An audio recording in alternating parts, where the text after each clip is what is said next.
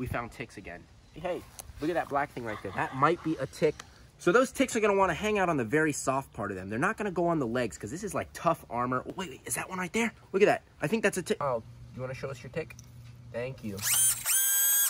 What is up, everyone, and welcome back to the channel, guys. I hope all of you guys had an amazing day. Now, before we get down to business, I got to do two very important things. I have to shout out some people. So the very first person I want to shout out is Maddie right here.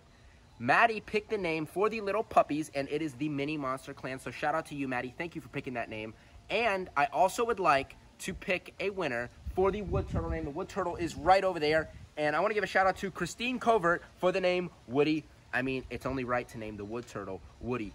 But now we're going to hop into today's video. And for today, we found ticks again.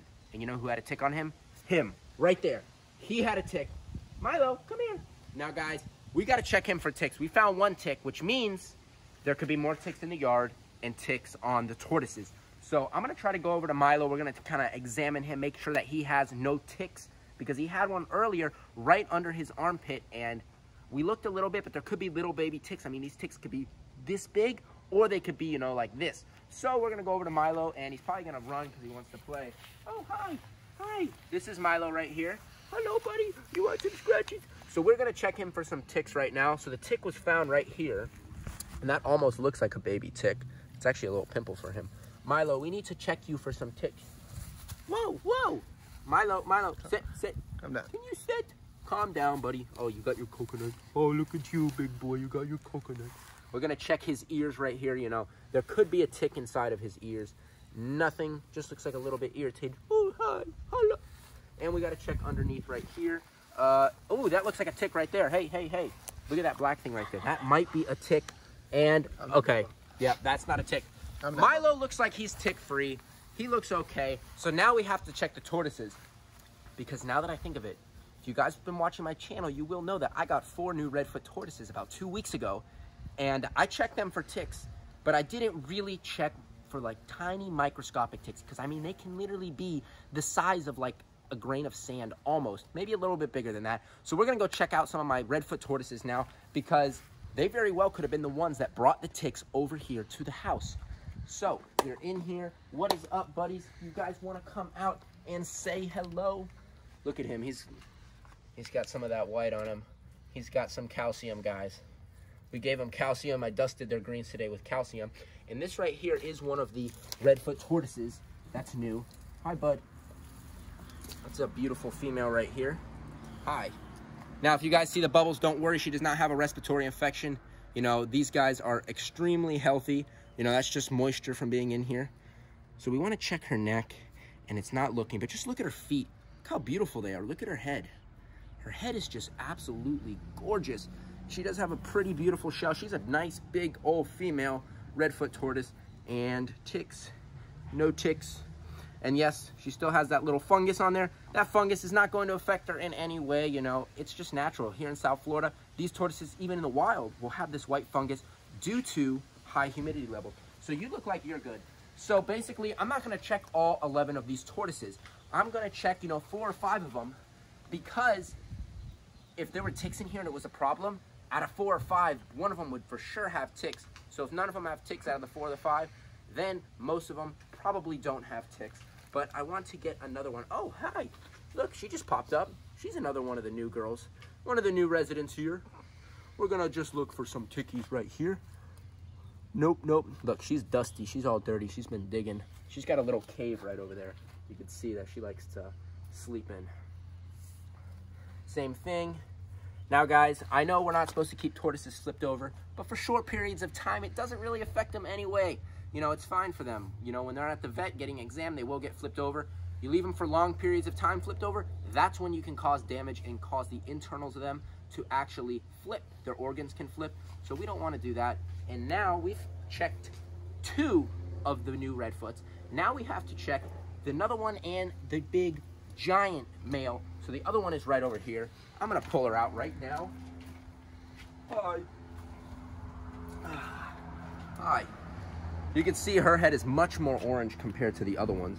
Theirs is more of a yellow, and she's much more orange. Hi, pretty girl.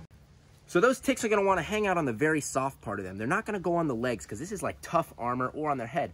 The neck is much thinner. It's still tough, but it is much thinner than the rest of their body. So we want to check your legs. We're just going to have you flipped over for a second. No ticks, no ticks. Oh, you want to spin? You want to go back? Okay, she is tick-free. So far, out of all the tortoises that we have looked at, nobody's had ticks, so that is a great sign. Now it is time to get Big Hoss, my biggest male redfoot, out right now. Where are you, bud? Oh, he's right here. This is a old man tortoise, and just look at him. He is a beast. He's probably like, I don't know, 15, 16 inches. Look at his beautiful orange head. He's got those yellows. His feet are almost black, which I think is pretty cool. And he was an imported tortoise. He's got to be at least 30, 40 years old, and he is just massive. You can see that nice concave shell, that nice long tail.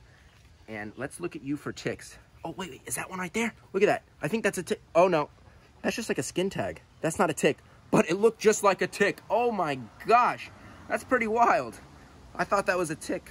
Well, that's good. Look at his eyes. He's so pretty.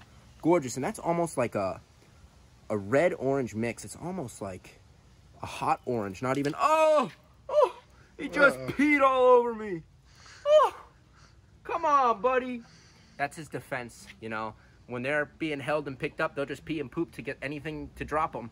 And, buddy, I'm not going to drop you. Nice try. The bottom of his legs, tick-free, tick-free. But I want to show you guys when you wet his shell, just how pretty it is. It looks pretty dull right now. Look at that pretty shell right there. What a beautiful animal. Just large and just, man, just awesome. Well, you're tick-free, bud. Let's go in. Here you go. Now we got to go check my big girl, Galapagos. That is, she may have a tick. I'm not thinking it was these guys. I thought it was them that brought the ticks, but maybe not. So we're going to go check her right now.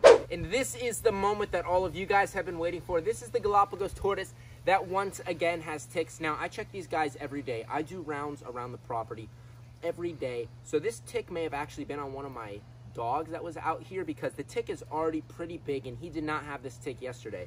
So if you look on his neck right there, I mean, it is just massive. It is a... Oh, you want to show us your tick? Thank you. This tick is probably bigger than even the other ones that were on there, so it is time to remove the tick. You know, this guy's not going to like it, but, you know, it has to be done. What's up, bud? You want to eat? So what I'm going to do is I'm just going to have him right here up on the wood.